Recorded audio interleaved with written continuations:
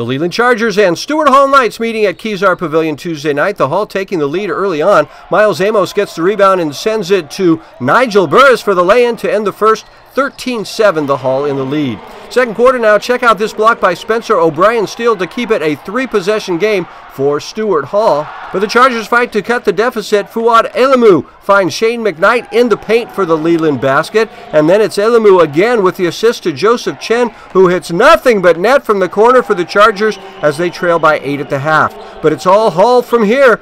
AMOS with the steal, bringing it coast to coast to lay it in, and the Knights lead the game by 11. Look at the teamwork here on this next play.